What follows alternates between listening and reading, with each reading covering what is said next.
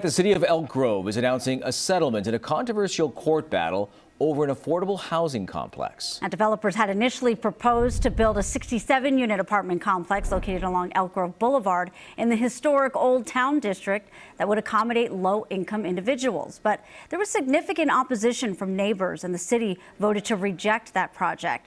That prompted a lawsuit from the developer and a suit from the California Attorney General saying the city is not complying with the state's affordable housing requirements. So a new site has been revealed tonight along Elk Grove Florin Road, which is currently vacant land owned by the city.